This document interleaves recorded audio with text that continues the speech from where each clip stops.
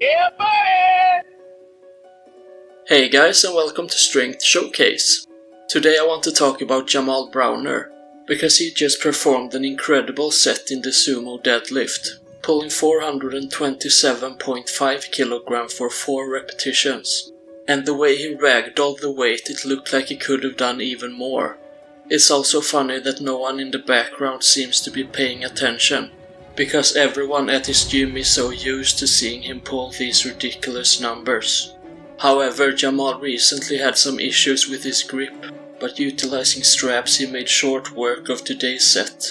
I'm not sure when he's planning to compete next, but I'm looking forward to seeing what he can put up in 2024.